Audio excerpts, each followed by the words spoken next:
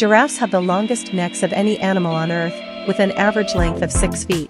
The long neck of a giraffe is actually composed of just 7 vertebrae, which are elongated and fused together. The length of a giraffe's neck is determined by its genes, and is not affected by stretching or pulling as previously believed. The evolution of giraffes' long necks is still a matter of debate among scientists, but one theory is that it evolved as a result of competition for food. Another theory is that giraffes' necks evolved to help them reach water in dry seasons when other sources were scarce. Giraffes have a unique blood pressure regulation system in their necks that prevents them from fainting when they bend down to drink water.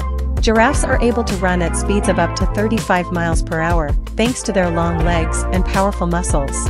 Giraffes are social animals and live in loose groups, called towers. The skin of a giraffe is incredibly thick, measuring up to 3 inches in some areas, to protect them from predators and the harsh African sun.